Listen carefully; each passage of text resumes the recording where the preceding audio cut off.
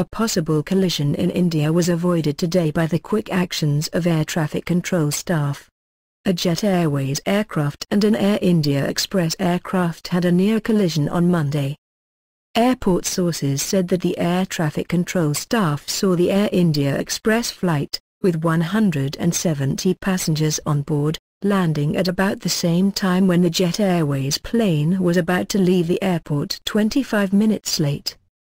The air traffic control staff saw the Air India Express flight landing and the Jet Airways aircraft preparing to leave at the same time.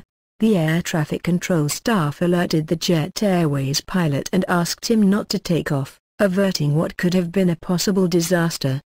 The Air India Express flight landed 15 minutes late and the Jet Airways departure was delayed.